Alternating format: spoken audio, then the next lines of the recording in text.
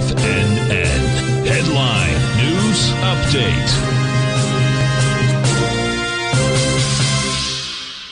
Hello everyone, Basil Chapman on this Wednesday. This is Wednesday the 13th of, doing two things at once here, 13th of July.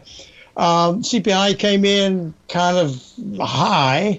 Market really took a dive. It's actually coming back quite a bit. The S&P is just down 12. The Dow is down 204, 30,776. Not a great pattern. This is the pattern I said we've got to be careful of. The rectangle formation has within it an arch formation. Yes, it's held at F-side low. That's really important. I want to see by the end of the day, by Thursday or Friday, I want to see a test of the 31,000s or higher. That's going to be really important. I don't want to see a break below 30,500. The low today was 30,514. We're looking at the S&P.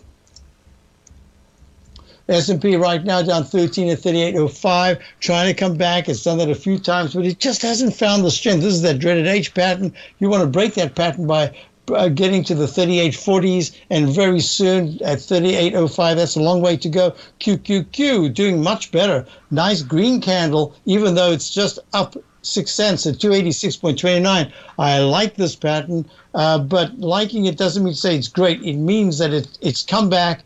It shows that there's some resiliency in that whole tech sector. That's important. Looking at the looking at gold, gold is now up 16 at 1741. It went to a low today at the 1704 level. I was showing this pattern right here in my show, The Tiger Technicians Hour, just a few moments ago, how the big test is coming in the left side, right side price time match right here. And we went to the low that was made in July a year ago. And now we're trying to rally off it. That's important. Look at the dollar. The dollar right now is trading up 5 ticks at 108.20. It's a continued leg E to a higher high. Most importantly, all the technicals are really favoring the dollar, so it will take a huge move to get a big change in trend, a short-term change in trend. Oh, we are ready for a pullback, and that makes the 107, 105 area really good support.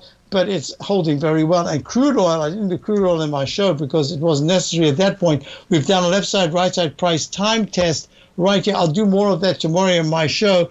But so far it's holding the left side. It's up $1.24 at 97, but still at the low end of the rung of the TLT, which are bonds, and turning into a green candle up 37 cents. It looks to me like the yields want to pull back some, and that's going to be very important. If the Dow is able to get to a minus 80, 85 or better after two softening, that's a good sign. But holding at minus 270 would be negative. Have a wonderful day. I'll be back. Check out my opening call. We've got some nice trades even today, looking very nice. Have a great day. I will see you tomorrow. Stay tuned for later Pesavento. Great programming right.